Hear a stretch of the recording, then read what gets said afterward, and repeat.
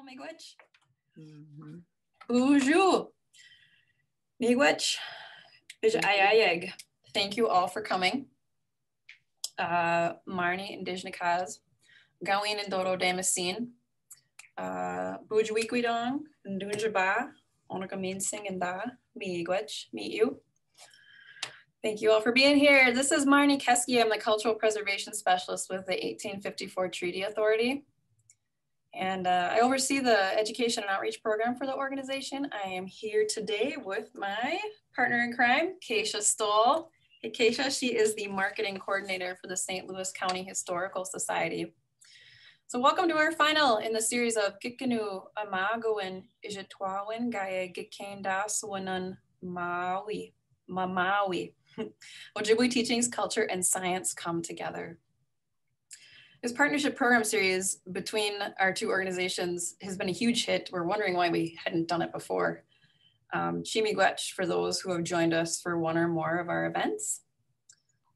We'd appreciate your feedback as always. So heads up, we are gonna send out a program evaluation tomorrow. We really appreciate your feedback. Keisha, would you care to share about the history people? Absolutely. I'm from the St. Louis County Historical Society. We were established in 1922, so we're actually coming up on 100 years. Next year's our 100 year. You'll be hearing more about that later in the months to come. But our mission really is we collect, preserve, and present history. Because history defines who we are today and helps us navigate tomorrow. So, and a big part of our history here in Northeast Minnesota is the Ojibwe Nation. So this is why we're very happy to partner and to learn with everyone else. That's awesome. And for those of you that are not familiar with 1854, we are an intertribal natural resource management agency working for both the Bois Forte Band of Chippewa and the Grand Portage Band of Lake Superior Chippewa. We are tasked with two items: one, to protect off-reservations, treaty rights harvest, as well as implement the programs of hunting, fishing, gathering off-reservation for our tribal members. That's all in the ceded lands, the lands that were handed over to the United States government in the year of 1854, all of present-day northeastern Minnesota. We are delighted to have Bois Forte Elder Karen Drift with us from Asabikone, Gazaagan, Net Lake. Karen is a big advocate of preserving Ojibwe culture through language and stories. So we're so appreciative she's willing to do so with us tonight. Then we're gonna hear from 1854 fisheries staff, Nick Bogio and Tony Anselmo. Today they speak for the sturgeon. They plan to entertain us with some ways that Name sturgeon is one of the most unique fish found in the Great Lakes, and then describe one of the most successful restoration ecology projects in the area. We have so little time spared for some Q&A at the end of tonight. And we are hosting today's program in a webinar format. So if you could, please type your comments and questions in the chat, and Keisha and I will do our best to moderate those, get those questions to the right folks at the end. Be sure to stick around because Keisha is gonna be giving away some prizes and raffle at the ending of this evening. But you have to be present to win. Another thing too, she'll be pulling the names from the registrations, but she'll have to cross-check that with who is actually attending our session tonight. Last week, there was somebody that attended and won a prize, and we couldn't find their contact info because they didn't register. So please do get your registration in so we can get you your prizes. Again, we appreciate you all being here. And I'm going to interrupt here for just a second, Marnie, since we're talking about that. Again, comparing the list of participants with the list of registrants. So I know some of you have signed in with a single name. It's very helpful if you could add your last name in or an initial on the participant list, or send me a note in the chat box. You know, I want to make sure if there are 5 Lisas, I want to make sure it goes to the right Lisa. So please give me some kind of indicator as to your last name. Thank you. So I thought we would start with a little word from Michelle. Michelle is kind of the brains behind this operation. She serves as both the St. Louis County Historical Society board president, as well as 1854's financial officer. She wants to say a few words about kind of the background and how this program came together.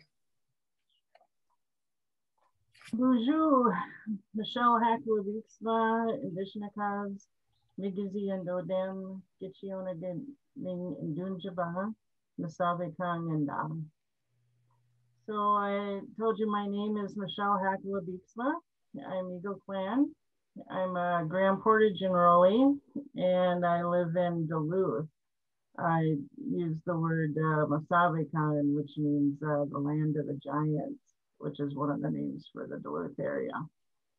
So like Marnie said, I'm the president of the Board of Governors at the St. Louis County Historical Society. I also serve on the American Indian Advisory Committee there.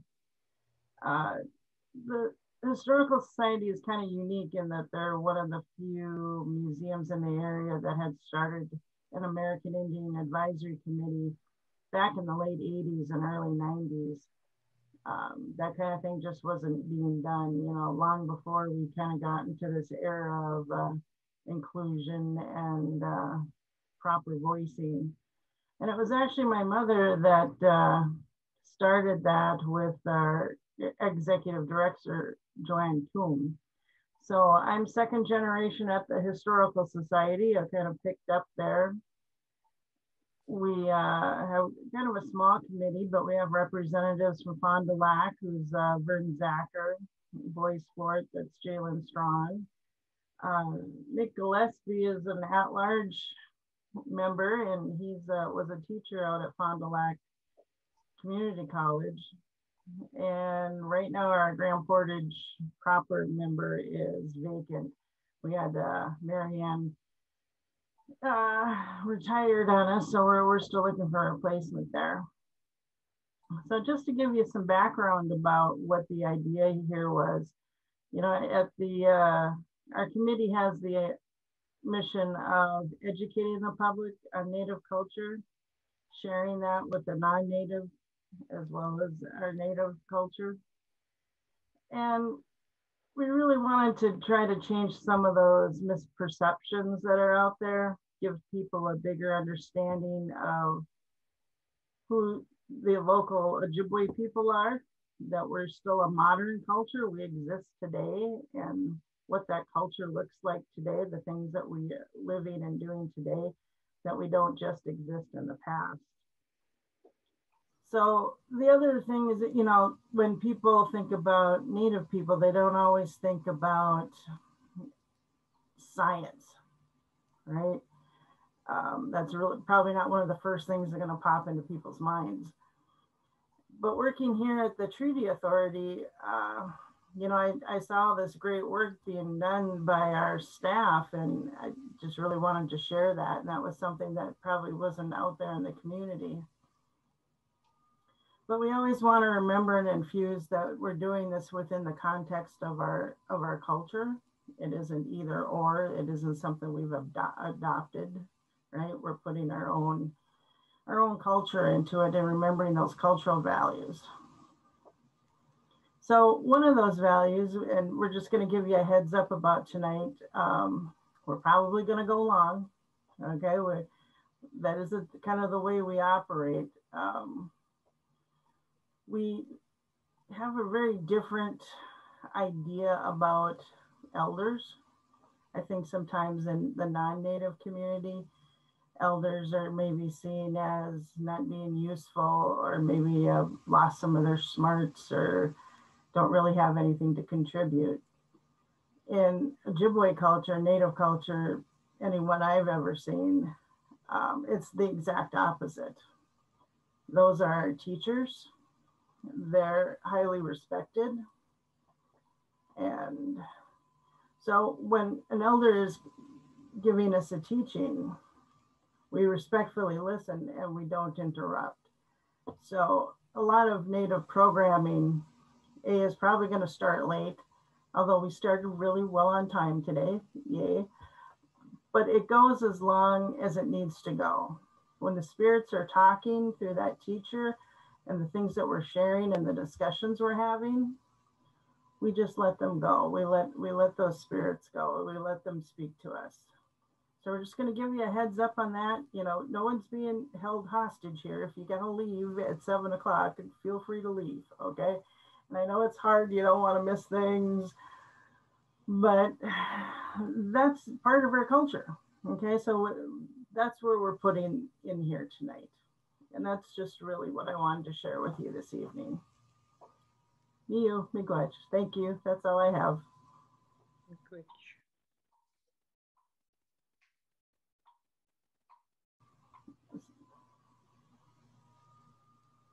What do you think, Karen? Do you want to share with us?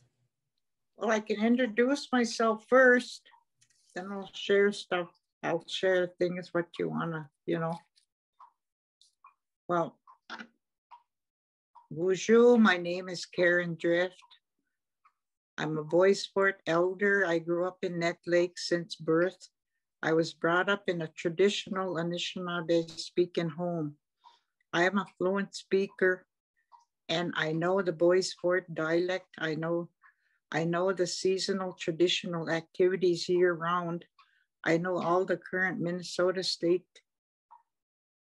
I worked as the language table instructor for the past 2 years and volunteered teaching Anishinaabe for the past 8 years for the Boy Sport Anishinaabe Language Immersion Camp. I presented Anishinaabe community tradition storytelling and presentations for other Anishinaabe reservations. As a child, I was raised by my grandparents who spoke only Anishinaabe. My grandpa spoke a little English, but not much. My grandma didn't speak at all. Anishinaabe language was my first language. I have taught classes for many years in my community, which is a Boy Sport reservation. Early Childhood Development Association, I got certified in 1984 and renewed my certification every 4 years. I have conducted teachings in Head Start programs on other reservations, including Fond du Lac, Keweenaw, Grand Portage, and Duluth, and how to teach native language in a classroom. In 1994, I attended Lakehead University in Thunder Bay and completed a native language instructor program. In 2007, I co-produced a language CD with a Native American recording artist, Keith Sikola. The CO produced the CD. It was nominated for the Native American Music Awards and won the NAMI for the best linguistic recording. I have served on various committees in my community over the years. I'm still doing it.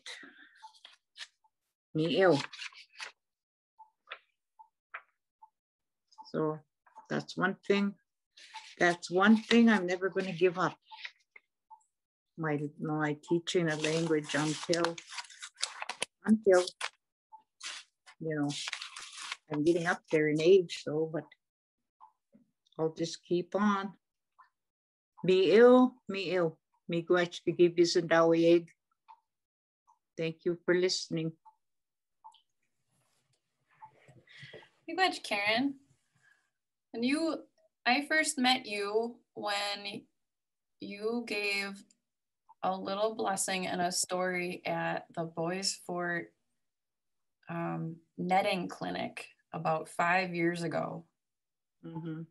And it was so cool because I had never really heard of the Fish Clan at the time. And you shared a few stories about what that role in Fish Clan means. Do they have a Fish Clan up in Boys Fort? Yeah, they have like the walleye, oga. They have the sturgeon. They have whitefish. They have sucker, namebini, and they have the northern, and then they have, yeah, and then they have, I think that's all, oh, they have other water, ones that, you know, that are water, they live in the water, like the muskrat. They have them kind of clans, the beaver clan. Yeah, all the water animals, the Mickinock, the turtle, you know. There's no turtle clans up here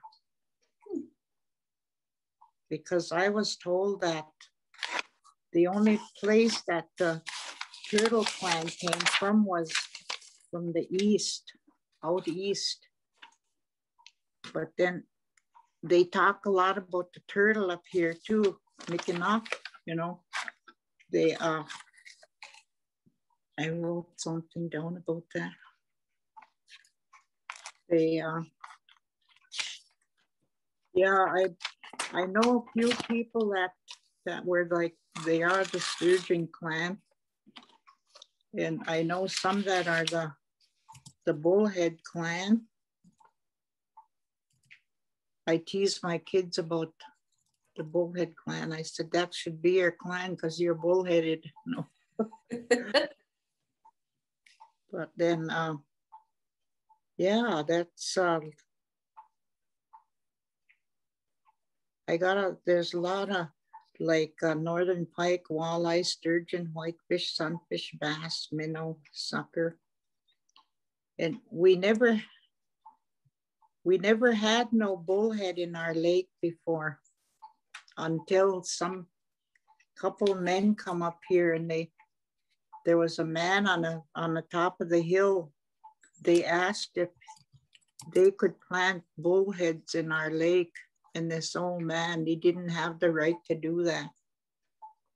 And he was Gilshquaby when he let them put bullheads in our lake, in our water. Now that's just, they were just full of bullheads. You know, they used to set net long time ago on Boys Sport. They had, you know, mostly suckers. They had namebin, that's a sucker, namebin. And then long time ago, it was the ladies' job to set net. Only ladies did that. And they'd put out tobacco before they went out on a lake to set a net. And no, it was their job. Now today, it's anybody's job. You know, the men can go out there and set nets and tower at,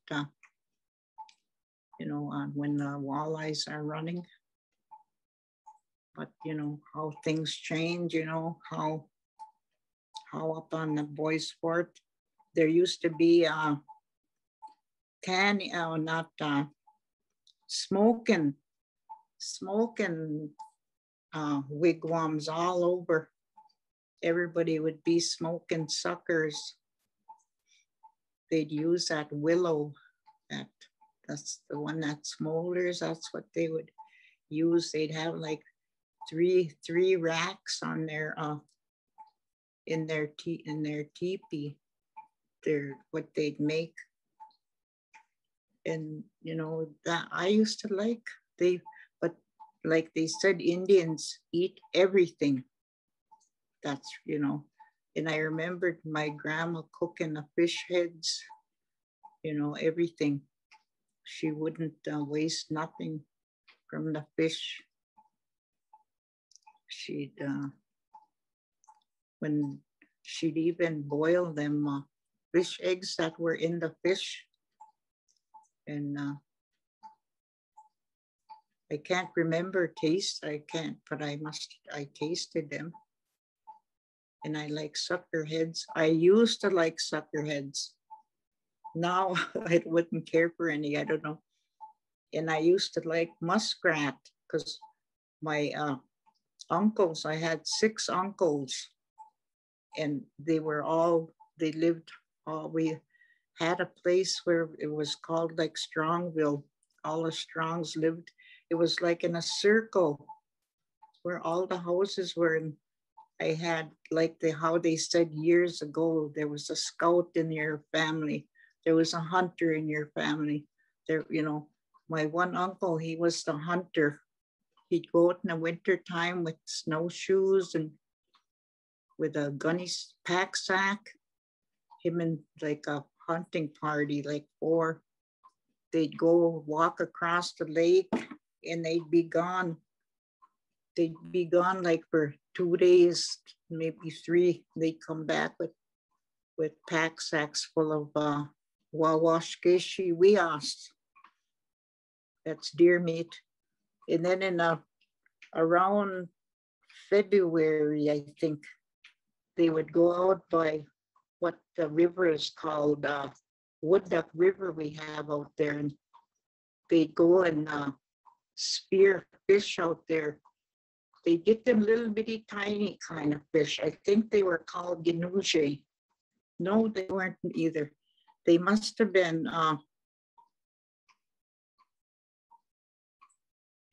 I can't remember the name of them, but that's why they bring in gunny sacks full of them little bitty fish.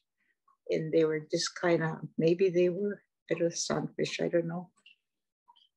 But that the men would do that. But then the ladies too, all the ladies would be out there sitting with a blanket over their head or something. They'd go pick a bunch of cedar and they'd put that around where their fish hole was, and they would fish, you know, keep warm with that cedar where they sat on. Then when they'd get done, they'd clear everything out of there, you know, not make a mess. But yeah, I remember all of that when cleaning fish. All the kids had to help clean fish. We had to scale the fish. But not, that was last year. I got some fish in, I think it was northern Ginuje is northern. And anyway, I had 3 of my grandsons. I was going to show them how to do it, how to clean a fish. And I said, after this, the other 3 are going to learn. The 3 were just like small, like maybe 8, 9, maybe 10. We had them fish on a table out there. We had a cardboard, and then I showed them how to scale the fish. And after I showed them how to cut to get the guts out, you should have seen them boys. All 3 of them were gagging. They were almost throwing up. And I said, you guys aren't supposed to do this. I said, you're supposed to know how to clean fish and ducks. Same thing with ducks.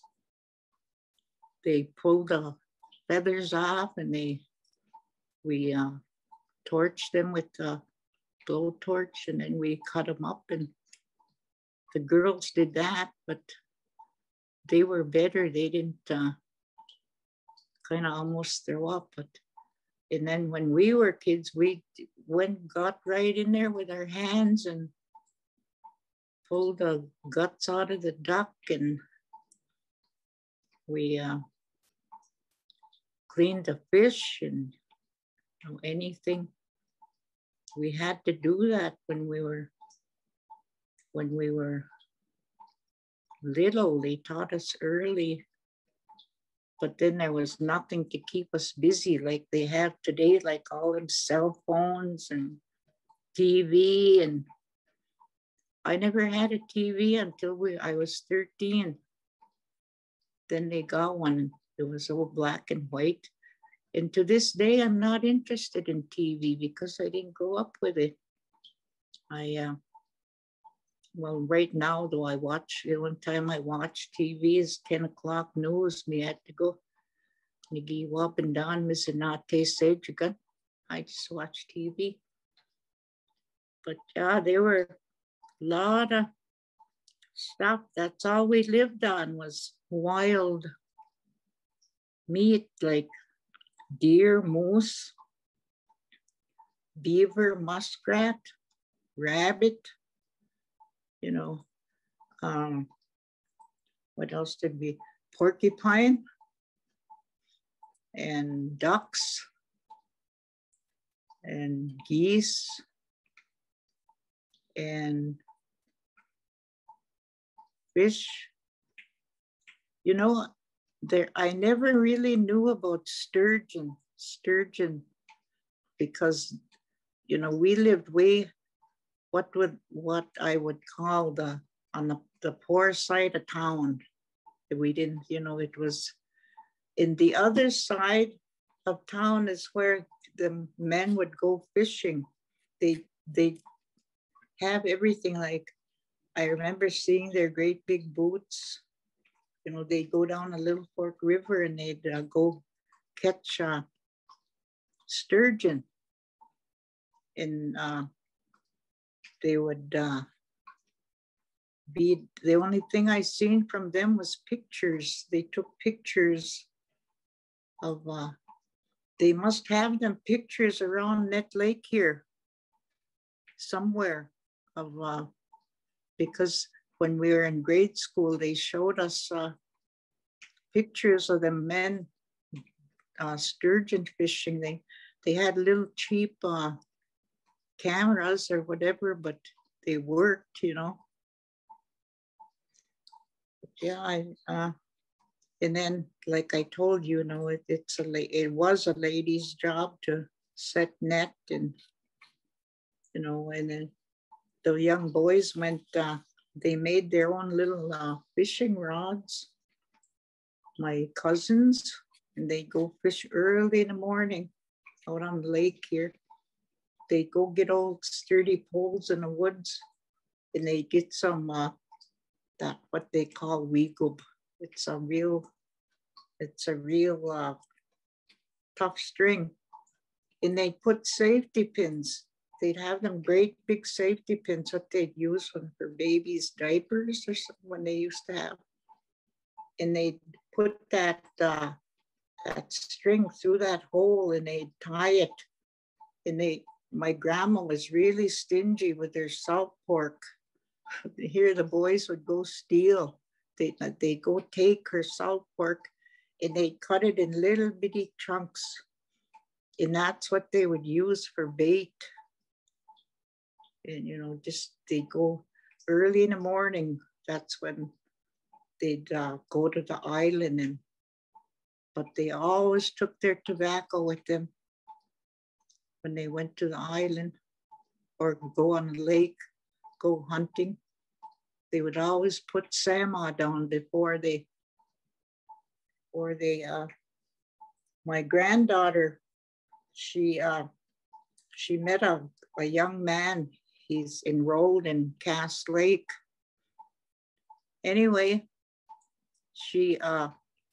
but he was brought up in a home with non-Indians, and he didn't know nothing about fishing or anything. So he said, "Oh, I can't catch no fish," he was saying. I don't know why. And I told him, put some tobacco out when you go to the lake. Go put some tobacco in the water. It don't have to be much, just a pinch. So he did that. They went fishing down at Farmer John's, and they got back, and I said, "Well, did you catch a gigu?" I said, "Yeah." He said, "You know, that works." He said, "I put my sama in the water and I kept catching gigu. I kept catching fish." "See," I said, "you weren't paying. You weren't paying to go fishing." I said, "You were just, you know, we gotta pay to go get a deer. We gotta pay to, you know, just go get medicine out in the woods, and we gotta pay when we pick blueberries, and wild rice, everything, you know, even medicine. We gotta pay every time. Not much, just a little pinch. And then at the end of the season, we have ceremonies for what we get. You know, we have feasts like we'll have walleye pretty soon. As soon as the lake opens, and there's some people that give elders gigu. And what I do when they give me some, I have like a feast. I cook like walleye, maybe pinyin, potatoes, mandamin, corn. And then I go burn some. You know, I go outside and I burn some in a fire along with sama. And then that's, you know, what we're paying for eating the walleye, the oga. And then same way with blueberries. When blueberries come in probably July, I used to go picking all the time. We used to go down the river. And one of my uncles was what you would call a scout. He would go down just when he knew the blueberry leaves were coming out. He'd go down, paddle down to a lost river over there. And he'd keep track on the berries, how they were growing. And on probably about 2 days before they were growing, he'd come and he'd tell everybody there that would go pick, and he'd say, they're going to be ready. They're going to be ready for pretty soon, maybe within 3-4 days. So everybody would pack up and take boats. We take like 5 boats, and they take us kids out there to pick for school clothes, you know, to buy stuff. And we'd go there and we'd set up camp, you know, we'd have wigwams there because we couldn't afford tents, you know. We'd cook outside, and there'd be like 4 kids that would go along and help the elders pick me and berries, you know. And every season we'd come back, we'd have a feast right out there with the blueberries. And you know, because there was a lot of adults there, you know, even other families would come there. And then when that was over, then it was coming like fall, and then we'd go pick, like there'd be like choke cherries, cranberries, you know. We'd go pick all of them, pinch it. Well, I don't think pinch cherries grew around June. But in the fall, that's when choke cherries and cranberries.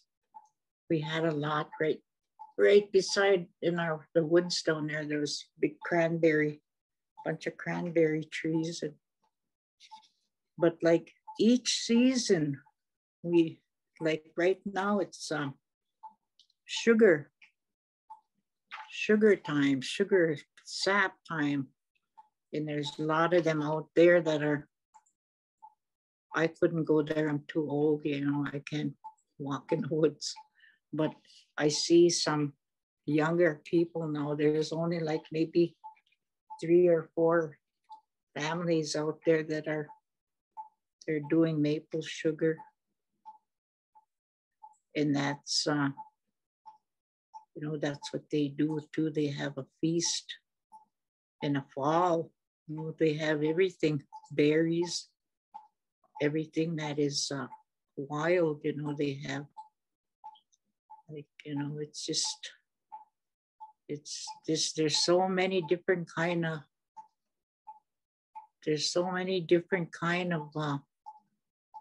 ceremonies.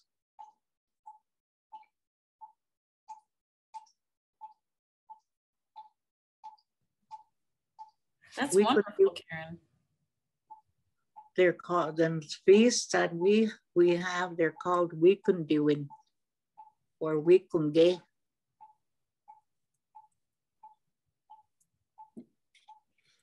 But yeah, there's all kinds naming, you know, and like I could talk all night about ceremonies, like, you know, even naming there. In fact, I just had a little great-granddaughter born here a week ago. She lives in Berga, Michigan. And I'm going down there to give her an Indian name, probably in around April. And she's only like a week old. And they told us, get your names early. Get your names early, don't wait.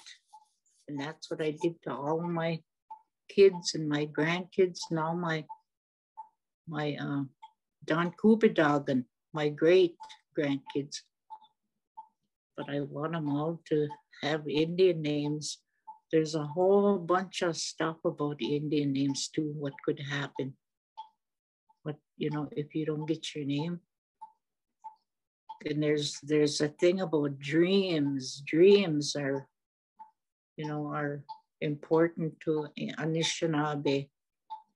I think, you know, they used to tell us, my grandma used to say, tell us everything. She used to say about your dreams. She used to say,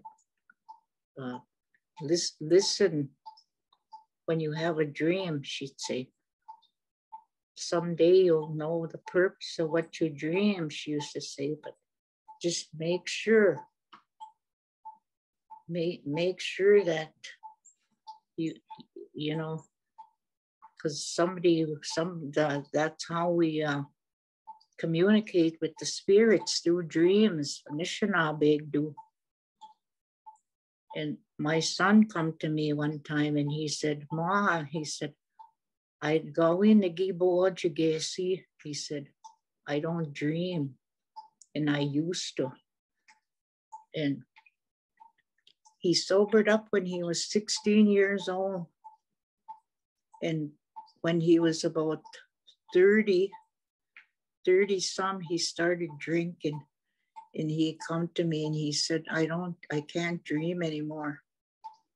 I said, you know why you can't dream? I told him, because you have alcohol in your brain. I said, that's like a big cobweb in there. I said, your dreams can't get through there, I told him. And, you know, and that's what I was told, you know, have a clear mind. I know if I take Tylenol, I don't dream. You know, that's like, I don't know what. But I was told a lot of things about committing suicide and, you know, all that about how long time ago we used to go to other people's houses to go have a weekend or a feast. I used to go along with my grandma all the time because if they were out of Monoman, wild rice, they would have raisins and white rice they would cook. And we went to this one place, it was called Burnsides. It was just in the woods. We didn't have no really roads here, just trails. And I used to go there down the trail. And we'd go to that house and there'd be all elders there sitting in a circle. And they couldn't sit on the floor because they were kind of too old, because, you know, but I would sit on the floor by my grandma, and they had like a great big white dish pan in the middle of the floor with raisins and white rice. But I wanted to go along with my grandma with that ceremony, because I knew that lady was making raisins and white rice. And I just wanted to take the raisins out of the rice and eat them. But that's all I used to do. And then they would nagamischige. That means making a batch, because no alcohol was allowed on our reservation. There used to be sneaking bootleggers in here, but they used to make nagamischige. It's called raisin wine. And they do that like New Year's. And we'd see how much they have. They put a whole 10-pound bag of sugar in there. They use that yeast and that malt. We used to watch them make nagamischige. Then anyway, we liked raisins, me and my cousin. And after they'd pour that, get that whole batch ready, that old raisin wine, and then they'd leave the raisins on the bottom. And out of that big keg, they had like kegs, 8-gallon, 5-gallon, you know. And me and my cousin would go there, and we'd go dig in that keg and take a cup full of raisins, and we'd eat them. Here later on, we'd be sleeping, eating that. There must have been alcohol in them raisins. And we'd eat them raisins. So we'd probably kind of get, you know, we'd just go to sleep. And, you know, but there's a lot of things that we did. Same way with nobody at Strongville at my house smoked cigarettes when we were little. They all chewed snuff. All my uncles, my aunts, they chewed snuff. And we tried it. We tried to steal some snuff from my cousin's dad and mom. How we'd see how they put it in under their lip. We tried it. We took half a can of snuff, and oh, we got sick. We were throwing up and just dizzy. We never tried that again. But then when cigarettes were coming around, there was a lot of them, but still nobody smoked cigarettes at Strongville. It was still snuff. But I don't know. We used to go down to the lake, and we seen cigarettes. We used to go down to the lake, and we'd go pick dry weeds, and we'd steal farmer matches from because that's the only thing they used. They never had no lighters, or they'd use farmer matches and big stick matches. And we'd go down by the lake, and we'd make same as a cigarette, sama polgas. That's how you say cigarette, sama polgas. And we'd light that match, and we'd put it that dry weed and we'd puff on it, and we'd blow in like smoke. We didn't know how to inhale or nothing, you know. And so that's what we would do. And I told my grandkids one time, we were about 9 years old when we used to do that. Me and my cousin Clara and my cousin Sarah, 3 of us would go down there. And I said, "Did you kids know? Do you know?" I said, "Grandma, do you know that Grandma used to smoke weed when she was 9 years old?" But there wasn't even that around yet until later, you know. But they were laughing because, you know, I was already in my 30s, and I was telling them about what we used to do, and, you know.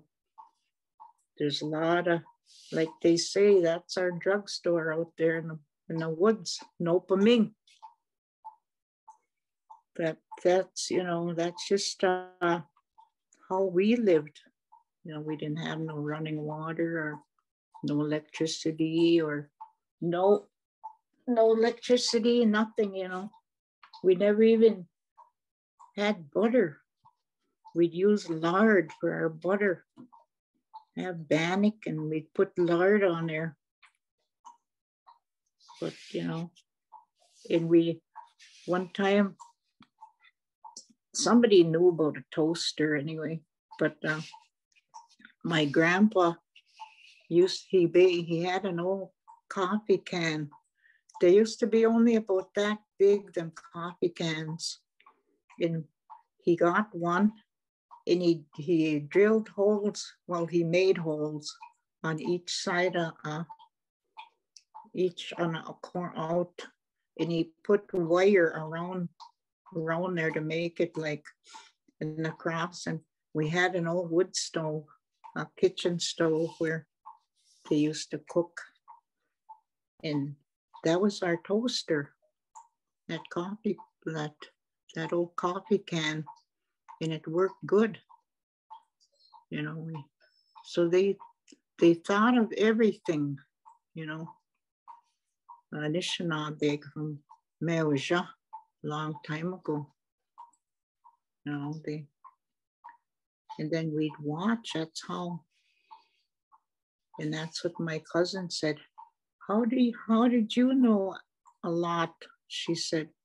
I said, you know what I did? I said, I watched Grandma all the way ever since. I said, she used to take care of me when I was like 6 months old. I said, she couldn't even talk, and she used to take care of me and talk Indian to me all the time, and, you know, tell me things.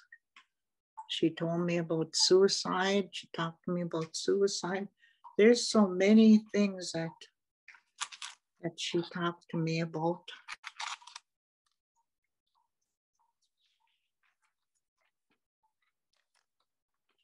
Anything else? Miaja. Basic Nishaswe Niwa Nana Ningadaswe. Nishwaswe. Debaiganek, 7 o'clock. You tired of listening? Never. Never, Karen. Your words are like gold. Thank you much for sharing. We learned a lot tonight. Any questions? Oh, I didn't go through the clans, but I was going to tell you a little Nanabushu story. There's still some snow behind my house. This is about gigu, a fish, you know, but I told that, I think I told you that one there with you and Mackenzie. And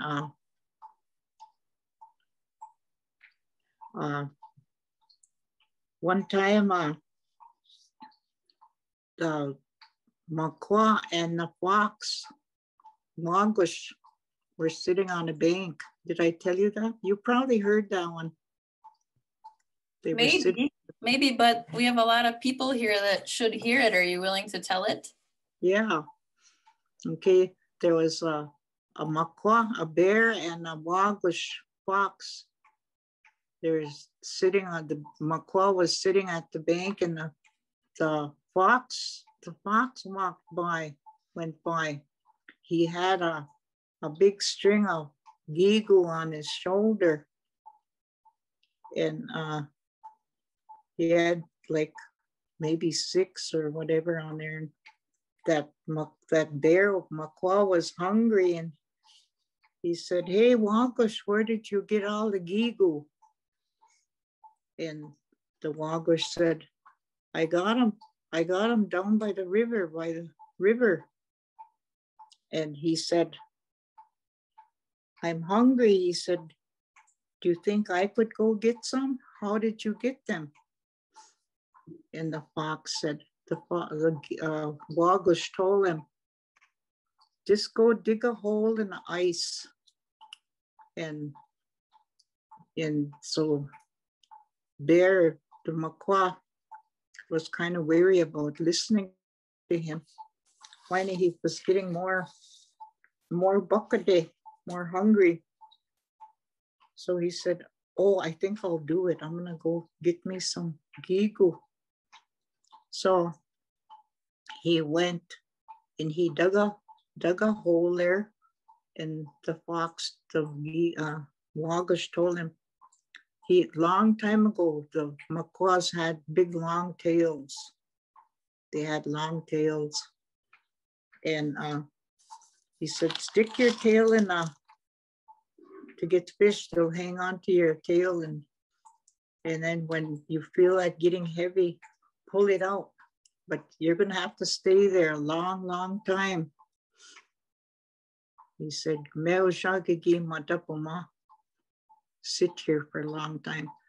So Makwa did, and here that ice was starting to freeze over, and his feet were getting cold and everything. And so he tried to pull away, and he couldn't. He was stuck tight.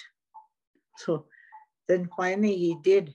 He made a big jerk there, and he pulled out, but his tail come off.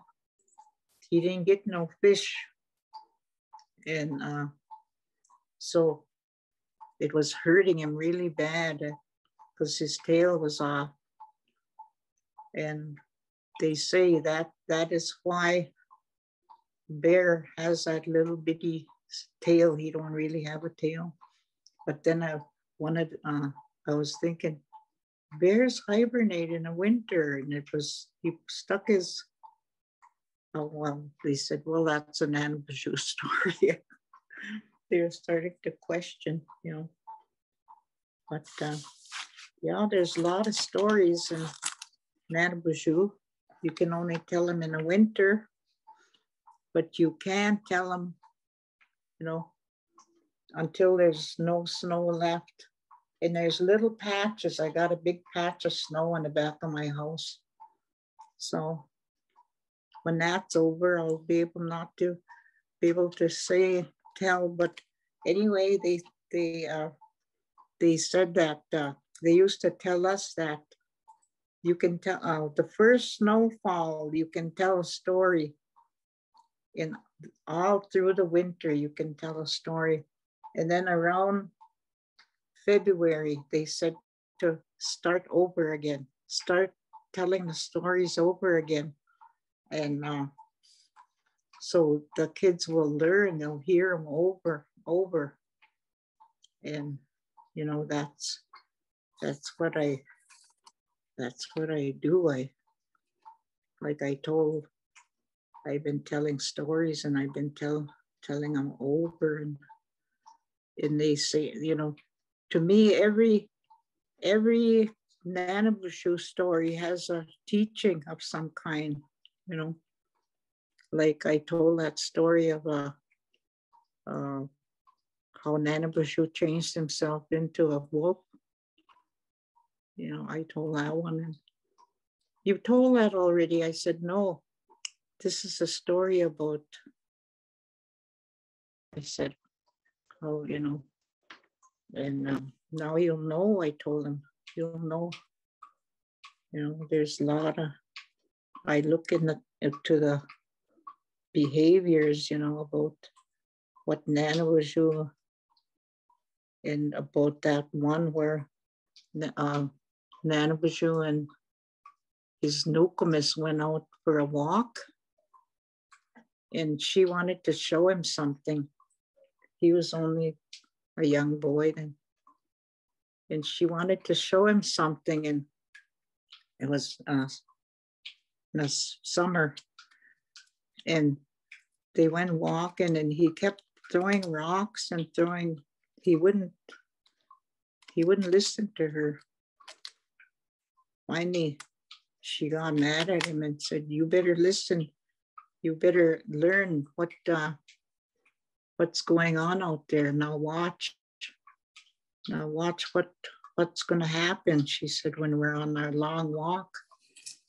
So he start listening, and then they seen a snake, ginebik.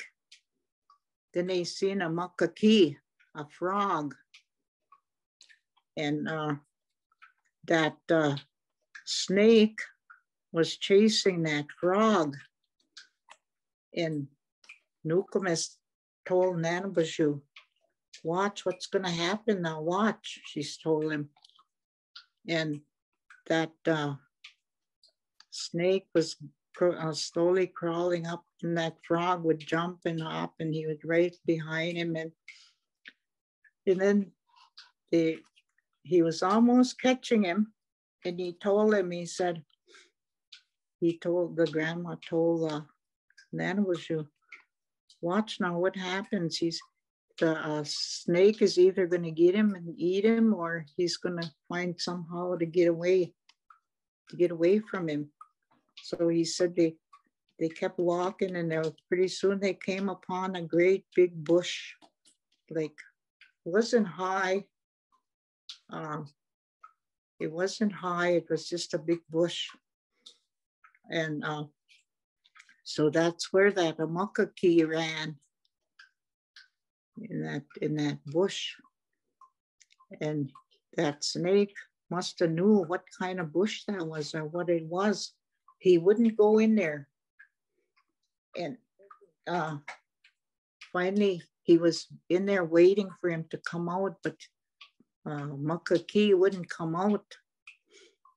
And Ginebig was just getting hot. It was really hot. He said, oh, I'm so hot.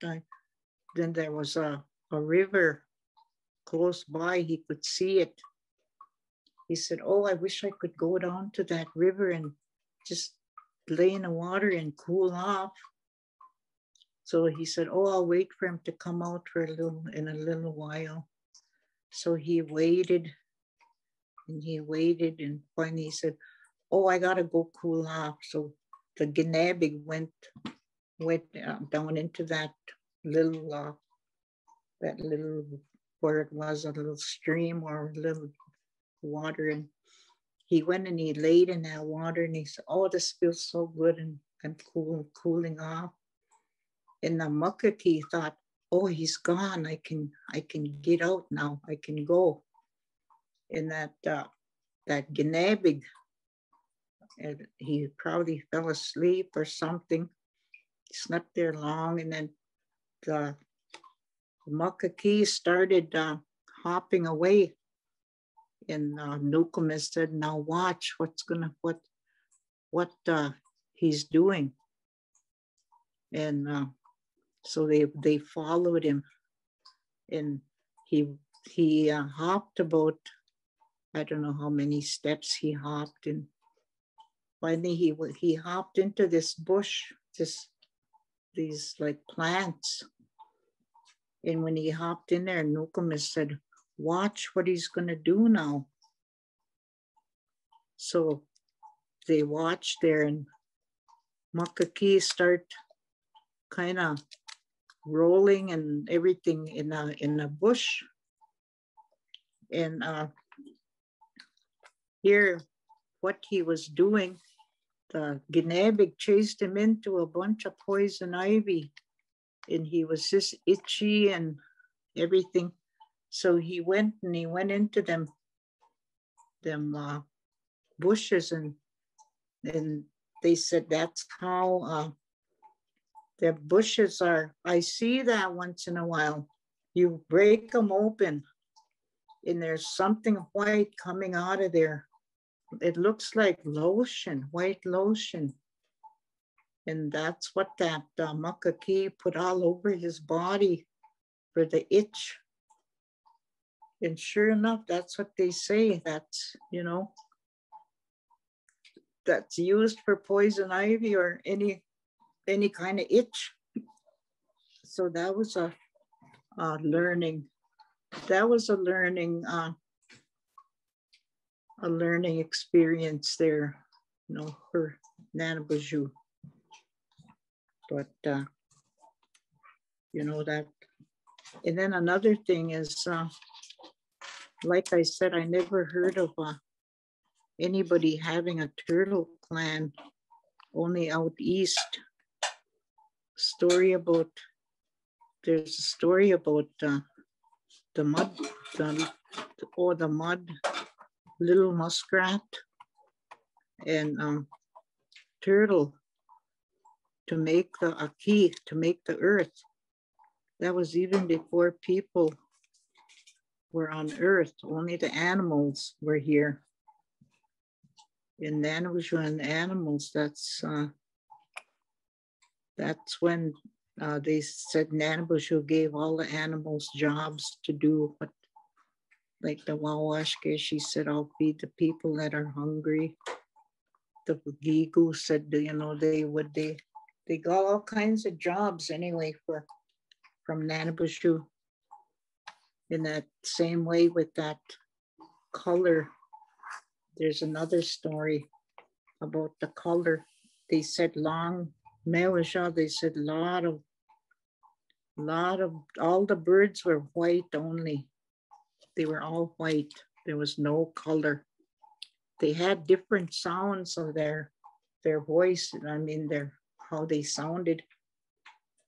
But it was just that they were white. Wabshki B'nai Shiug, white birds. And Nanabajou said, everybody, he called all of Beneshi together. He said, everybody come here early in the morning, daybreak, just when and I'll give you something, he told him. And so the birds were just excited. They got up really early and they all took off. And Nanabajou was waiting for them. And he had a bunch of different colors on a big long, I don't know what it was, where he was doing his, anyway, like he must have made his colors, like they say, blueberries are purple, strawberries red. You make colors out of the plants. Anyway, he talked to them. He said, I'm gonna give everybody a color. And there was a big bunch of Beneshi lined up there. And the first one that came was a OPG, a robin. And he asked, what color would you like? And he said, red, a little bit gray, black feet, you know, he named what he wanted. And Nanabajou made him that way, painted him or something. And next one come like a little yellow bird. He wanted yellow, black. And so they were all getting, they tell him what color they wanted. Like a Nanukasi is a hummingbird. He said, oh, I want black, like a black vest. And I want he had long beak. He said, I want a black beak and red head or something. But anyway, they all got different colors, but the last two that were in the line were Migadiuk. They were fighting. They wouldn't leave each other alone. Their hands are on each other, or what do you call on each other? They were pecking at each other and just not behaving. And they were last. So when they came up to Nanabajou, he said, oh, they said, we want our colors. We want. And he said, I only have black left. If you were paying attention, you could have been here. You know, you could have got your colors, but yous were fighting and yous were not listening. And he said, that's all I have is black. Black is all I have left. So it was Ondig, the crow, and the raven that got painted. They were white, but then he colored them black. Like you see, Ondig is dark black, I mean, really black. And that's another story. But that's, okay. Anybody have any questions or whatever? We want me to talk about anything else? Karen, we do have a few questions. I might throw those at you first, if you don't mind. Yeah, go ahead. First and foremost, we have somebody who's interested in learning about your responsibilities as a namer, and they were wondering if it's appropriate if you could share some of the names. I could share that. Well, first of all, in order to give an Indian name, you have to go through the Medea Lodge before you do anything like that. And my grandma used to tell me a long time ago, she said, she said, when you're first born, you're a baby, she said, and you're a little baby. She said, there's an old man or an old woman that's gonna come to you. And he's gonna tell you what path you're gonna take. Say if you're gonna live, how old you're gonna be when you pass away, or how everything like that, what you're gonna do in life. But she said, you don't remember what you were told. And that's a part of the commit suicide story she told us. She said, say you're a baby, and that old man tells you you're gonna live till you're 85 or something, and then you end up in your teens or your 20s, you're having a lot of problems, and you end up killing yourself or committing suicide. She said, you're not going to go anywhere. She said, you're going to be lost. She said, your soul is going to be going around and round and round until you're 85, until you were meant to go, and then you will go. And that's what she told me about, So I stress that a lot to my young kids and people. But anyway, about naming, they used to tell us the minute you're a baby, you have to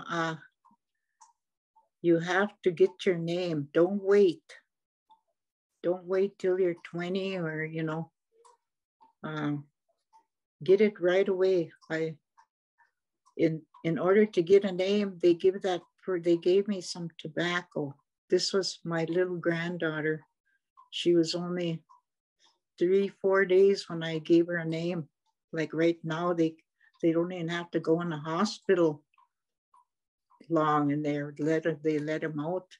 So she got home that day, and her and her husband come and gave me some sama. So I said, okay, yeah, I'll let you know when I have a dream about the naming. So here that same night, I put my tobacco out and I talked a little bit. Here that night, I had a dream about that baby.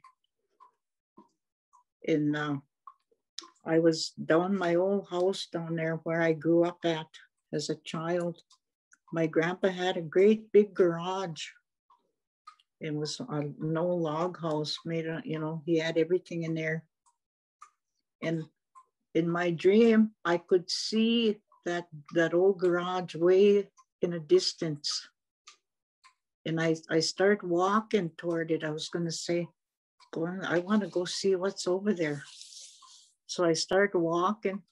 But as I got closer and closer, I could hear like a big pounding, like how it would sound like in a tinsmith building where they're pounding on iron or whatever.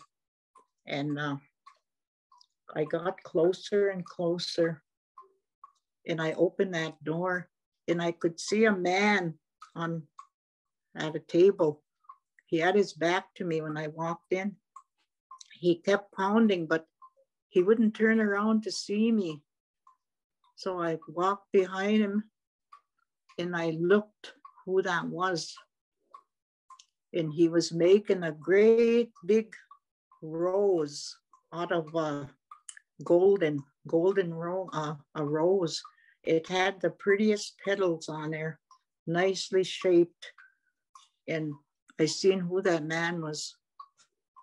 And I knew who that man was. And he turned around and he handed me that golden. He wouldn't say nothing. Did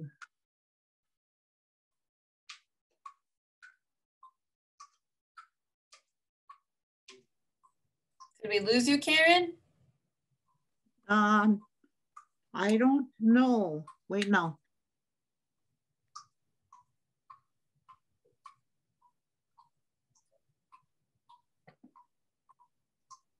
No, yeah. There you go. Yeah, I don't know what happened for a while. But anyway, he turned around and he handed me that rose. It was big, and it was big. And I walked out carrying that rose. And when I walked out, I woke up. And I woke up and I was saying, there's my dream. There's my baby's, my little great granddaughter's name. So I called her the next morning and I said, you know what? I said, I got your name. And she said, oh, good. I said, when do you want to name her?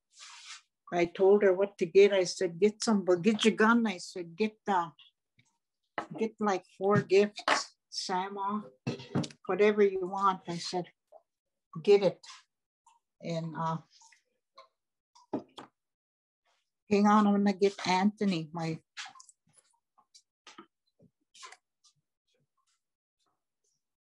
Anthony.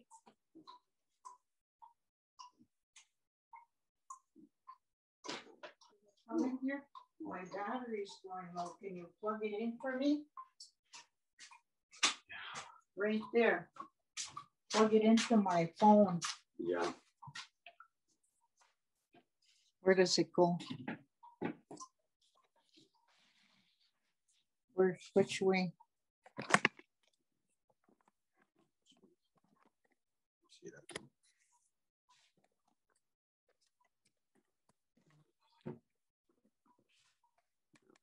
There?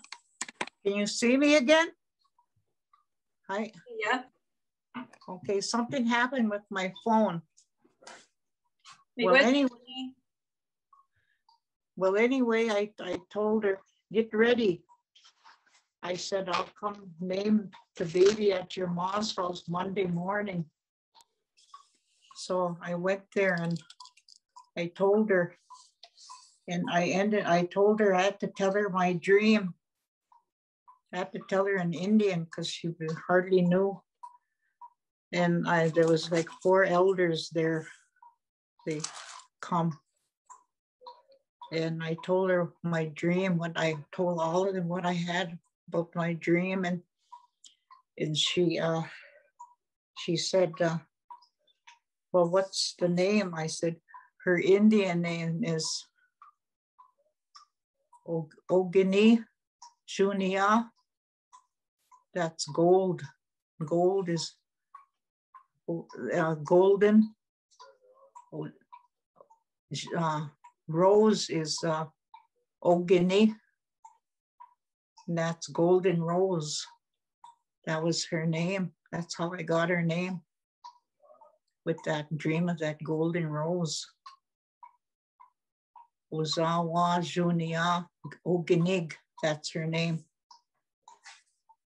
But yeah, you have to go through Medewi, and you have to know your language before you can give names. You can't just go and give her any old name. And there's some people around that just give names. They don't even know how to use it. They don't even know the language. And then they give them Indian names in English. You know, that ain't right. You know, because the spirits are there. And that's how there's a lot of things that you have to cook and feed the spirits, but you only give a little bit. Like you have to cook like wild rice, blueberries, you know, something from the wild. And then you only get each like a tablespoon, and then they pass the baby around for everybody to say her name and kiss her on the forehead. And you know, that's probably toward the end of the naming ceremony. But I named quite a bit of my if you're meant to have a name, like my grandson's wife, she was meant to have a name, and she got it late, but I had that dream of her.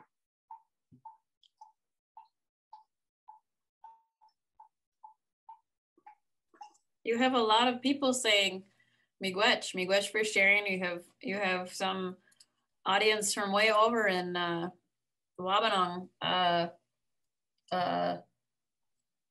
Little Traverse Bay, saying they'll put some asema down for you. Miigwech for sharing what you know. Yeah, miigwech. Yeah, that's what I said. I want to teach all my kids, even the people on Boys Fort, you know, how it was a long time ago, you know. Like I said, all reservations ain't the same, you know. I know my friend, he's as old as I am, and there's just me and him and Good Sky Boys, 2 of them, 4 of us around here. And there's just 4. We had to go and Niwin. And, you know, what's going to happen when we're gone? Who's going to teach the kids, you know? Yeah, just, and I don't want, I sometimes I want to give up. I say, I'm going to give up. I'm going to quit. I'm going to quit this. Nobody's learning. But you know what happens? I'll go to sleep and I'll have a dream of something or somebody coming to me and asking me something. Then right then when I get up again, I'll, you know, or I'll dream of an animal. But there is so much more to learn about, you know, naming and animals, the clans, how they help you. You know, like lately I've been helping out in burial ceremonies. They used to have, they have to have one lady there. If it's a lady that's passing on, they have to have one lady there. And they had like 3 men, me and then other 3, in case, you know, there's like the lady has to put the moccasins on the lady, and the men have to, you know, put the moccasins on the men. That's just an Indian burial. Then right there, they get their face painted, but not the whole face, just a little dot of red on their forehead. That's all they get. See, like there's different Anishinaabe that paint their whole face, you know, maybe half. That's a different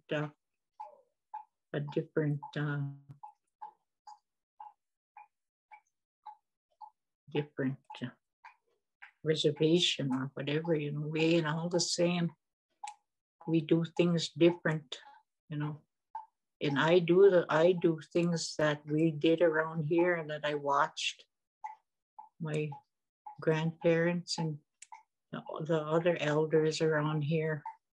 So I do things their way. And like other reservations, you know, there's no wrong way, you know, it's just the way that they believe, and they know different dialects and all that, and you know, just the way it is, I guess.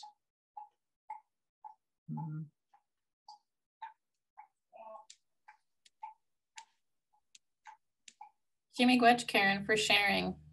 Mm-hmm. We hope you keep sharing well into the future. Yeah. If I hope I can. I'm 75 now, but I was thinking my mom died when she was 78, and you know, I lost her, and I think you know, my dad froze to death when he was only 30, but I didn't know him, you know. Like I said, he'd only come see me on New Year's Eve, and he'd be drunk and he'd have a bag of apples, and that was all. So, but then somebody was saying, you know what, they say that the age your mom passed away, that's when you're gonna. I said, I don't know. I never really paid attention to anybody, you know. I guess, you know, that's the way we have to be, you know. We just wait for our time, you know. We don't know when it's gonna come, or we just have to wait and hope that we can go for full circle, you know. Yeah, like my husband, he passed when we were married 52 years. And I learned a lot from him too. He was fluent and he knew a lot. He worked with kids. He went 4 years at UMD. He all worked with kids. He was fluent and he helped a lot of people sober up. You know, although he was a chronic alcoholic when we were first married. We came in. Yeah, and I seen so much of my friends' kids being taken away. I said, I don't want my kids to be taken away from me. You know, I don't want them put in a home or wherever. I said, that's why I worked so long. I worked like, I can't even remember, like 39, 40 years at Head Start.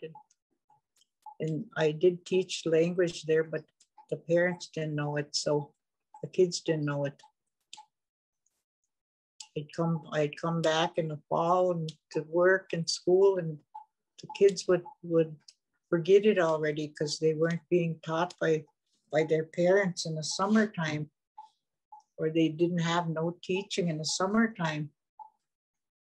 Because in order to learn your language, you got to hear it every day. Every day you got to hear it.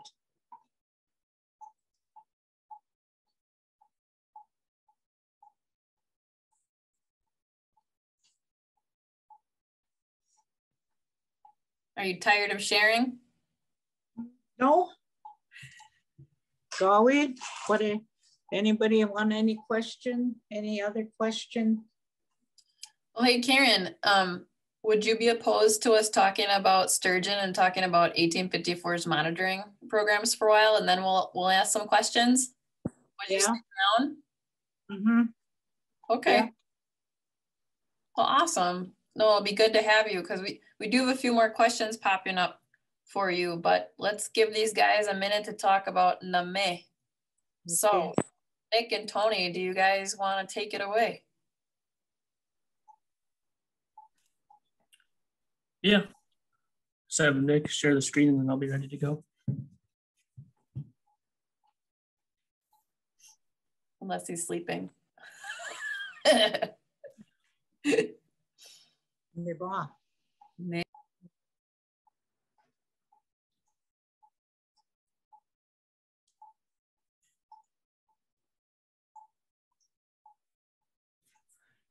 All righty, thanks, Nick. Miigwech, Karen, for sharing your stories, and thank you, Marnie, Michelle, and Kasha for all the legwork on setting up this series. My name is Tony Anselmo, and I'm a fish and wildlife technician with the 1854 Treaty Authority. So today I'm going to give you a little quick history lesson on Lake Sturgeon, the local area, and then I'll talk a little bit about their biology as well. After that, I'll hand it over to Nick, our fisheries biologist, and he will go into detail on some of the projects that we do on the St. Louis River and Lake Superior. Next slide, please. The lake sturgeon is the oldest native freshwater species in the Great Lakes region. They were once very abundant in the many tributaries that are connected to the Great Lakes, but today, most of these populations are only a fraction of what they used to be. This is largely due to the construction of dams, exploitation from fishing, and pollution in the late 1800s and early 1900s. Although they have a muddled past, lake sturgeon are resilient and their future is not as bleak as their past. Many agencies today, including tribal, state, and federal partners across the Great Lakes region, have committed to reintroducing the lake sturgeon to its native rivers, as well as restoring degraded habitat. Next slide. As many of you probably know, the St. Louis River flows into the southwestern corner of Lake Superior. The sturgeon population here nearly went extinct in the early 1900s, but thanks to water quality improvements in the 70s and 80s, as well as stocking efforts by the Wisconsin and Minnesota Departments of Natural Resources, lake sturgeon are making a comeback. One of the main reasons lake sturgeon are so susceptible to population declines is because of their long lifespan. They're able to live to over 100 years old, and because of this long lifespan, they have a slow rate of growth to maturity and aren't able to naturally reproduce until later in life. This usually occurs around 20 to 25 years old for females and 10 to 15 years old for males. And lake sturgeon also do not spawn annually like most fish. The females typically spawn every 3 to 7 years, and males usually like every 2 to 5, which means that only 10 to 20% of adult sturgeon in a population will spawn in a given year, making it a long recovery process when not aided by external resources such as stocking. Next slide. So now we'll get into the life stages of lake sturgeon. So females can lay anywhere from 50,000 to 1 million eggs in a single spawning season, depending on their health, age, and size. These eggs will remain attached to rocks below the water for 5 to 8 days before hatching. This typically occurs in the spring of the year when the water temperature is around 60 degrees Fahrenheit. At this stage, eggs are very vulnerable to predation by other aquatic species such as crayfish, carp, and suckers. Also, if eggs are laid in too shallow of water, rapid reduction in water levels of rivers can lead to these eggs becoming exposed to air and becoming unviable. Next slide, please. After eggs hatch, lake sturgeon larvae will hide in the substrate for a few days before drifting downstream in search of nursery habitat. Nursery habitat is simply a place with adequate food cover and food availability where they can grow safely. They will usually drift at night during this time to avoid predation, and sturgeon at this stage are still very vulnerable to predation by other fish until their sharp scoots grow in later in the year. Next slide. These fish can grow as much as 12 inches in a single year and eventually develop bony structures on their sides and back called scoots, which protect them from predators. So the blue arrow in this slide is pointing to some of the bony scoots on the back of this juvenile sturgeon. These scoots can be really sharp and make it a little bit difficult to work with the fish and measure them. I know I've definitely been cut up a few times, and I think Nick has as well. As these fish grow in age, these scoots will oftentimes wear down and eventually are no longer needed when they have outgrown most of their predators. By the time they are subadult or adult lake sturgeon, humans and lampreys are the only known predators. Next slide. So now we'll move on to the adult stage. And as you can see in this fish, the scutes are no longer as razor sharp and they're pretty worn down. Many adults, once they're older, will move from their natal rivers into the Great Lakes or other lakes that are connected to these rivers. Most will reside in these areas, feeding in shallow waters until they are ready to spawn, at which time they will migrate back up the streams of the river that they were hatched, which can sometimes be as much as 100 miles. This type of migration to natal rivers is called homing behavior or homing migration, and is also observed in many salmon species. This migration for lake sturgeon happens in the spring of the year. It is also known that not all sturgeon will migrate out to lakes. Some sturgeon have been hooked up with telemetry. Acoustic telemetry data has shown that some of these sturgeon will remain in the rivers year-round without any outward migration to lakes. And some quick facts about adult lake sturgeon: they can reach lengths of 7 to 8 feet long and weigh over 200 pounds. Although this is pretty rare, and most fish we see are between like the 3 to 5 foot range and weigh between 10 and 30 pounds. And the one in this picture here was 60 inches long and weighed 50 pounds. Next slide. Lake sturgeon diet. So they primarily feed on benthic macroinvertebrates, which include snails, crayfish, insect larvae, clams, and worms. They use their barbels to help them locate food on the bottoms of lakes and rivers. And as you can see in the picture, barbels look kind of like whiskers, and they are sensory organs located near the mouth that help them detect food in murky waters. Once the prey is found, it is sucked in by the extension of their protractable mouths, as you can also see in this picture. So now that you have a little background on lake sturgeon biology, I'll give you a quick rundown of some restoration projects that have been completed on the St. Louis River, which have likely contributed to the success of natural reproduction in recent years. Next slide. So in 2009, rock riffles were created below the Fond du Lac Dam using large boulders placed in the river, and this disrupted the river current and created spawning pools for lake sturgeon and other species of fish. Then in 2015, another restoration project was completed at Chambers Grove Park. Here, 1,000 feet of shoreline were restored and stabilized to a more natural state. 3 spawning structures were also created to provide habitat for lake sturgeon, walleyes, and longnose suckers. Then in 2011, biologists from the Fond du Lac Resource Management Division documented success of natural reproduction of sturgeon below the dam during a spring drift netting survey. Since then, the resource management divisions from Fond du Lac and the 1854 Treaty Authority have partnered to conduct annual surveys when river conditions allow. 6 out of 8 surveys since 2011 have documented larval fish production. This means that adult sturgeon are spawning and their eggs are surviving at least to the larval stage. Next slide. So to sample these fish, we set nets in the river bottom, and happens after observed spawning in the spring of the year. We set the nets at dusk, and they are checked every hour until about midnight. So water flows through the net, and fish are collected at the cod end in a PVC canister. And so after the hour, we'll pick up the nets and check the PVC canisters and count any sturgeon that may have been caught. Once we have counted them, we'll return them to the river where they can continue drifting downstream. So since 2011, we have sampled over 1,000 larval sturgeon. And because we only sample a small portion of the river, we suspect there are many more larval fish that we aren't collecting in our nets and hopefully surviving into the more mature life stages. Future trawling surveys might give us an idea if there's successful recruitment into these stages. Next slide.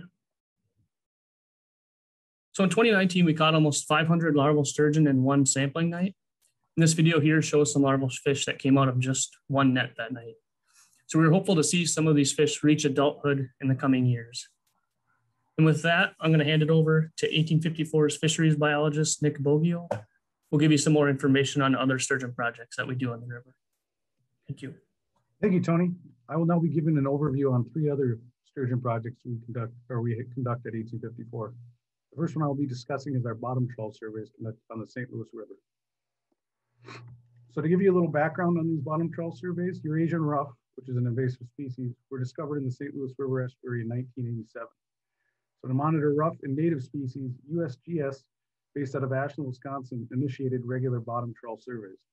In the early years of monitoring, trawl surveys were conducted about every 2 weeks throughout the open water season. These surveys led to the discovery of round goby in 1995, which is also an invasive species. Over time, due to lack of funding and available personnel, these surveys were done seasonally in the spring, summer, and fall. From 2004 to 2009, trawl surveys were discontinued altogether due to lack of funding. In 2010, the 1854 Treaty Authority received GLRI funding from the BIA to reinstate these bottom trawl surveys. The funding allowed us to purchase equipment, fund personnel, and contract the U.S. Fish and Wildlife Service to provide their trawl vessel and captain. Then in 2015, we received GLRI funding to purchase our own trawling vessel. In 2016, our vessel was fully operational and we began conducting 3 seasonal surveys once again. So if you're unfamiliar what a trawl net is, this picture down here should show it. It's not perfect, it's an ocean dwelling boat, but it's essentially what they use. It's essentially what they use in the ocean to harvest shrimp. The nets we use are 4 feet tall by 16 feet wide. These 2 orange doors right here are angled, so under the power of the boat actually spreads the net. And then along the bottom here is chains to keep it running on the bottom. And then here's floats here to keep the net open. So this is our vessel here. This is, we call it a boom, and it's got a winch here with a cable that comes down. And these are our 2 doors. And once we get to the location, we're gonna drop it. We drop it about 3 to 5 times the depth to make sure it's running on the bottom. And then once we're retrieving it, we use a generator to power this winch. And then we were able to pull this back into the net in and dump out the fish. The 3 main objectives of this trawl survey are to monitor population trends of native and non-native species, surveillance for new invasive species, and a means of documenting recruitment of sturgeon. So as I stated before, we've conducted a spring survey in the beginning of May, a summer survey in the beginning of August, and a fall survey at the beginning of October since 2016. We also conduct periodic trawl surveys specifically targeting juvenile sturgeon whenever time permits. So as Tony showed before, this here is a map of the St. Louis River. The study area is located between Duluth, Minnesota and Superior, Wisconsin. The map shows the 3 habitat types. I'll get into more of what these habitat types mean on the next slide, but this blue is considered our dredged channels. This purple, if you can see it here, is undredged channels, and this lighter color here is our flats.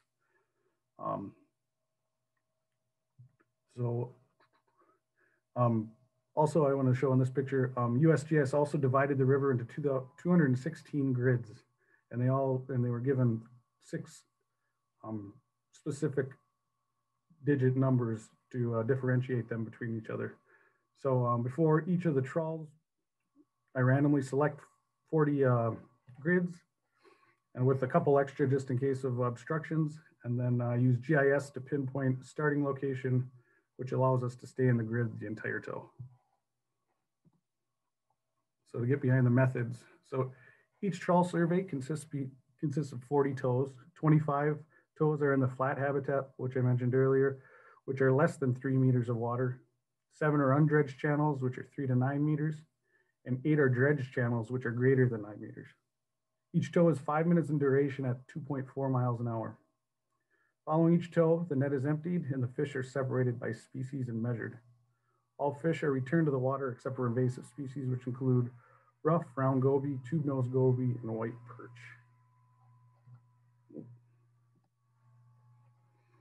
So as I stated earlier, the 3 objectives of these surveys is to document successful lake sturgeon recruitment following restoration efforts by Minnesota and Wisconsin DNR.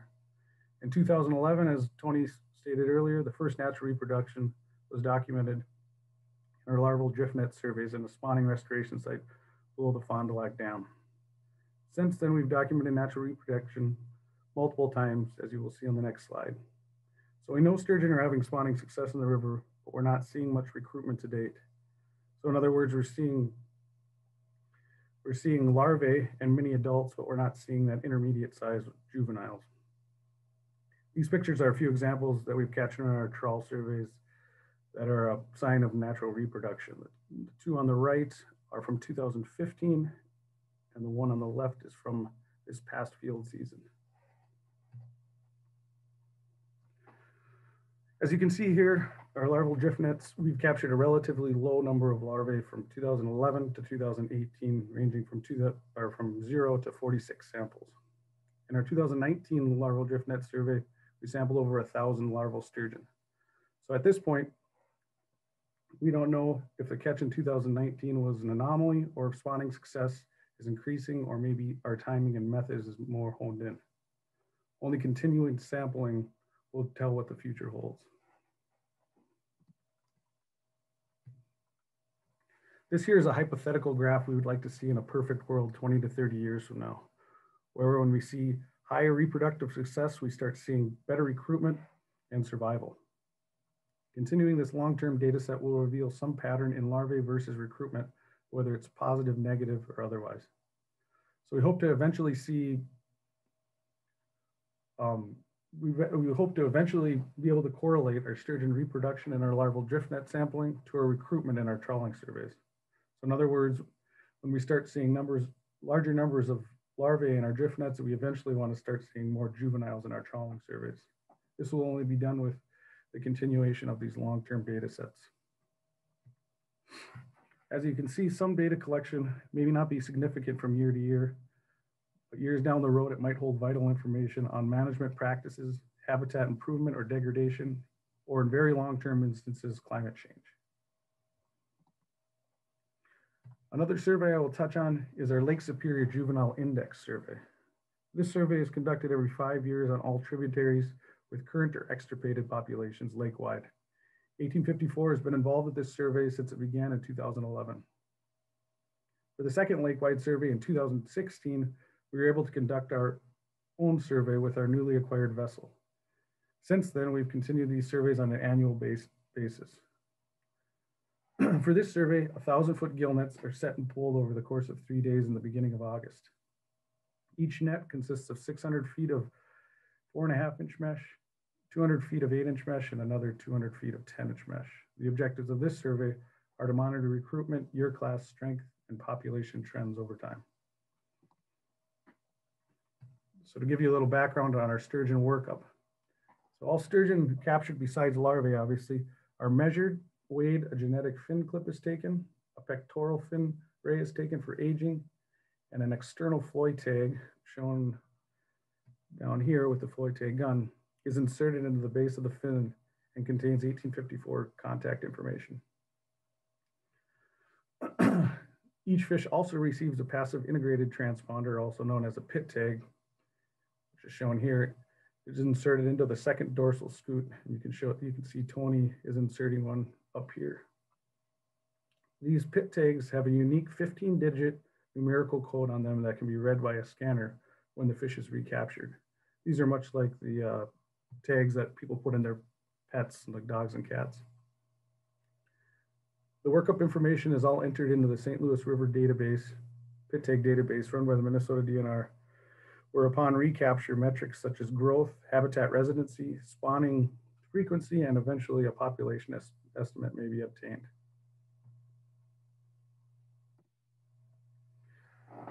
So here, on the bottom here is a picture, or just a picture of the cover of the report produced every 5 years. As I said before, this is just, our data is just one part of this lake-wide group effort.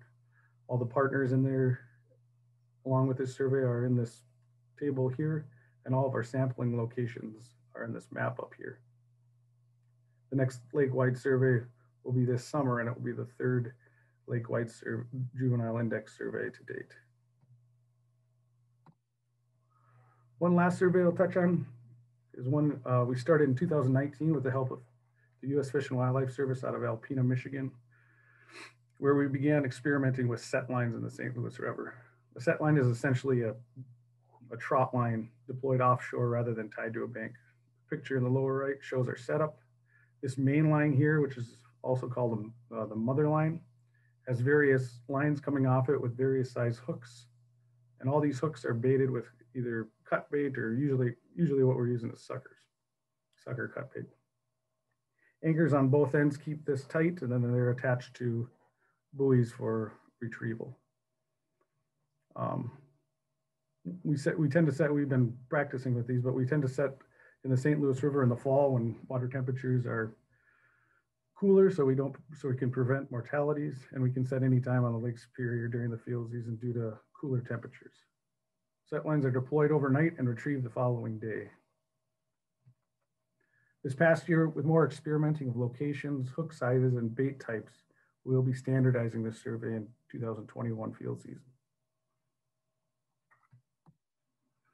This here's a quick clip of Tony pulling in a set line.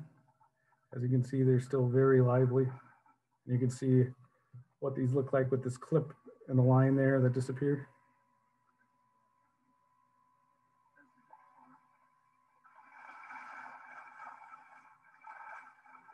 And then the picture to the right is the actual fish. I believe Tony needed a little hand with this one. It was a little powerful for him, so I think I gave him a hand on this one. I think you're right.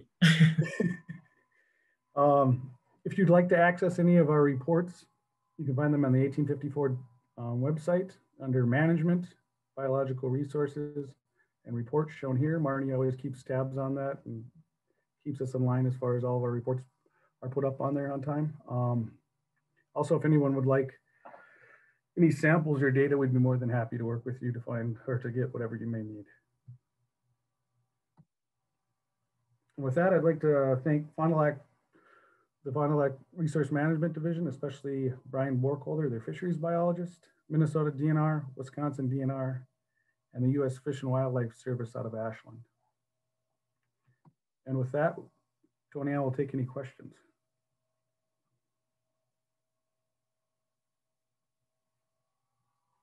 Should I stop sharing this? I want to see him let go of the fish. Oh, okay.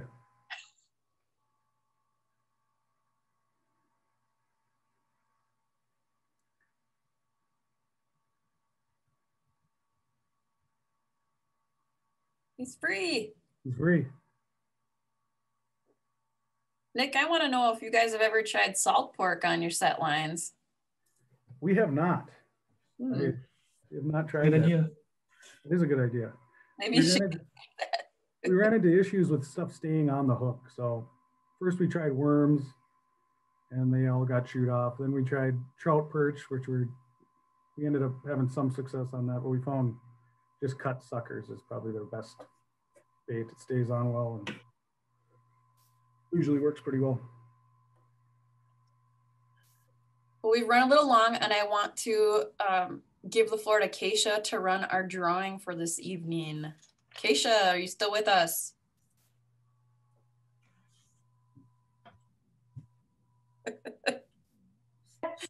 I'm pushing buttons and it wasn't working. Okay. We have, let's see, we have everyone included here. I'm going to share my screen.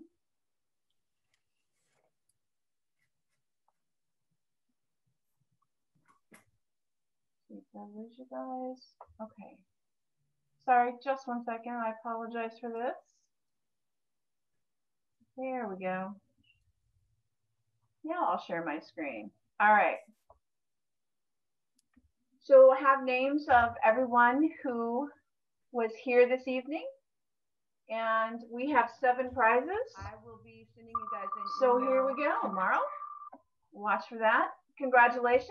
And thanks to everyone who was here tonight. It's really, really good to see so many people. I'll hand it back to you, Marnie. Pretty much, Keisha. We are flooded with questions on sturgeon. So I'm gonna try to mix these up with some more cultural stuff that I'm gonna throw to Karen too. But we do have somebody responding here with our old Anishinaabe fishermen use salt pork on the hooks along the Red River. So maybe it's a thing, guys. Maybe you should try it this year. We'll try anything. We have one question about our pit tags. The information collected from pit tags shared collectively, or is it just used within 1854 data? No, it is shared collectively. There actually is a Great Lakes database for all the Great Lakes.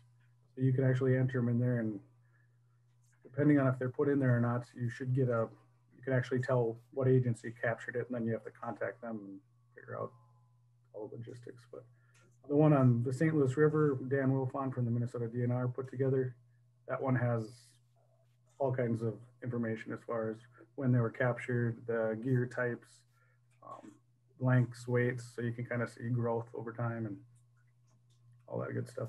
So yes, they are shared. We have two questions from Tom here. He wants to know if the sturgeon in the estuary go out through the ship canal or if they go all the way around Minnesota Point. They probably do a little bit of both. Haven't asked him. How many fish have you caught on a set line at one time, like on one set line? I think was it 3 or 4? I think it was 4 out on the big lake last year. Oh, that's right. That was fun. That was only 13 hooks. So this year, as when I said we were standardizing it, we'll have 5 of them, and each one will have 18 hooks. We were just kind of trying to figure our way through this. But yeah, we had 4 on 13 hooks, which was pretty good. It was nice and rough that day too, of course. So that made it a little more interesting. That's cool. A question from Lindsay here. How many tribal members are involved in these efforts? I'm going to take a first stab at that. 1854 has a hiring preference to enrollees and descendants, or those claiming heritage, which is a perfect segue. We have posted 3 resource management positions today. They are vacancies for seasonal positions that get to help out on each of our management projects, but whether it be fish, wildlife, wild rice, you name it, invasive species. We're hoping to get the word out near and far. And then she goes on to ask, are these positions entry level or expanded long-term positions?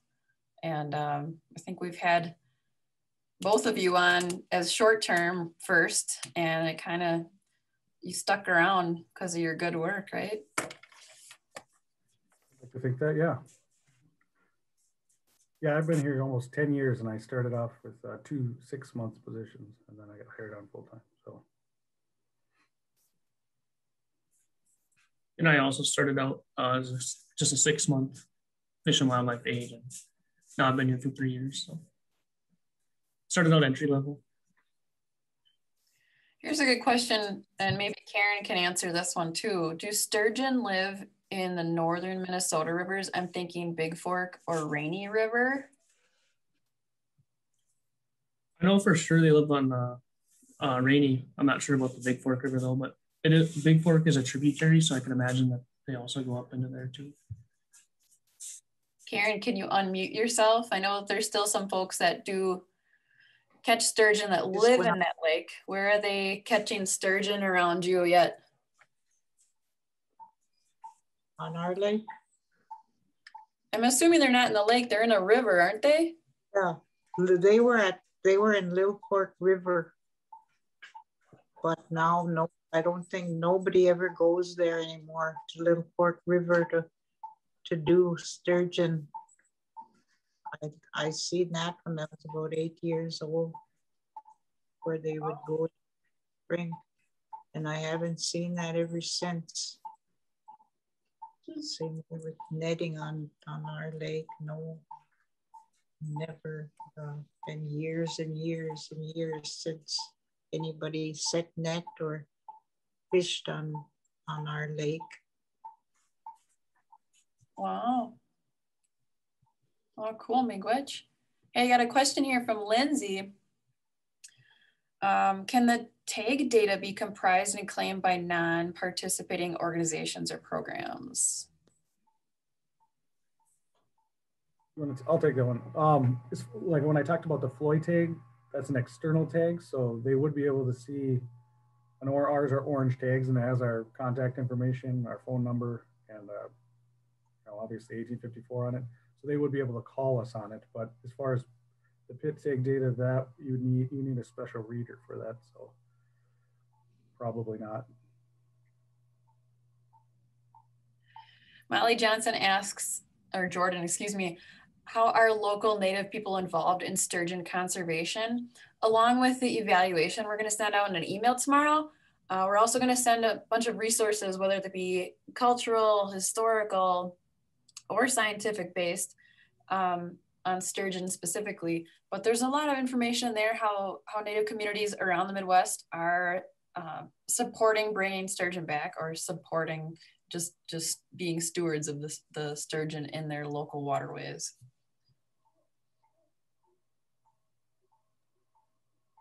Are there safety guidelines for eating sturgeon?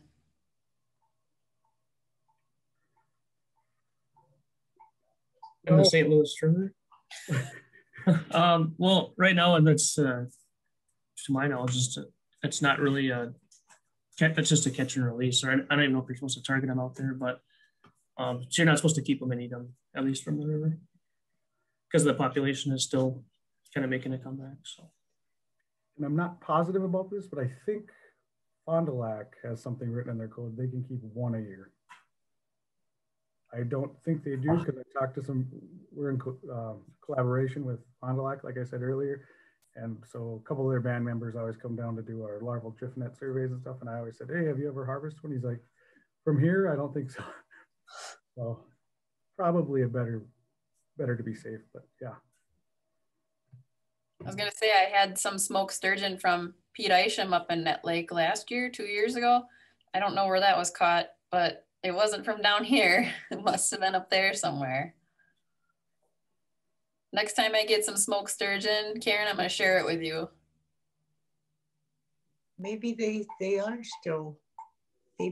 still getting sturgeon. That's who does it, Pete Isham. Nobody else, I don't think. Yeah. Well, guys, I don't want to keep you too much longer, but I do have one last question for Karen. Oh, one of our prize winners, who's a student at UMD, Ariana asks, how would food be stored back in the day in wintertime? How would you store meat? How would you store rice? How would you store blueberries and other medicines? Okay. My grandparents used to store rice. They'd dig big holes in the ground. And they'd have they'd do a lot of deer hides. They would tan them deer hides or a moose hide or something where it's real big. And they keep that in great big high hole. They dig big holes. And that's where they would keep their wild rice. And it wouldn't even be finished. It would be, if whenever in the spring when they needed it, they'd go take it out. Same thing, we didn't have a refrigerator. And my mom and my grandma, when my mom was around, they would dig big holes again, and they'd have these big tin cans they would get from, people would come and bring people, other Indians here, cans or stuff, like big tubs of lard and stuff. And that's how they would store the meat in butter or lard. We never had butter, but she'd still, put them in a hole there and wrap them up good. And, and there'd be a tight cover on there. But the rice would be within like hides or something. And that's how they would keep their meat in their lard from, melting. That's what I have now. I keep my meat outside, but it's going to be warm, so I'll have to. I have a refrigerator, but it's full now. So I had to put a little bit extra meat outside, and I just use what do you call them? Kind of cold pails. I just cover it up so nothing can get at it. And that's how they stored wild rice. And then in the springtime, they dig up that rice if you were out, but nobody would ever run out of rice. And my grandpa and grandma had a great big underground cellar. They had like a 8 with a big wire, a big handle, and they'd lift it up this way. That you'd go down in little stairs, and there'd be shelves of canned duck, canned blueberries, everything they used, they got, and they for the winter, and they would can them. And I remember Thanksgiving, we didn't have nothing to eat at all, but we had wild rice. And my grandma cooked it in a great big black skillet, but we didn't have salt either. But that was good, you know, even though, because they didn't believe in, we didn't even know about Thanksgiving, I think. So that's what we eat. We always had wild rice. Never went hungry, especially if there was no deer. There's, you know, no deer out there to hunt. Yeah. And that's huge. Thank you so much, you guys. We really appreciate everything that everyone has contributed tonight. I know that folks have to get rolling and get kids to bed. Any last words from you, Keisha? No, this was fantastic. Thanks so much, everyone. Jimmy Gwetch, Karen, Jimmy Gwetch, Tony, and Nick for all your knowledge too. And thank you, Marty. Have a good night, guys. You too. Giga Wabaman, Meenawa. Good one. Giga Wabaman, Wabang.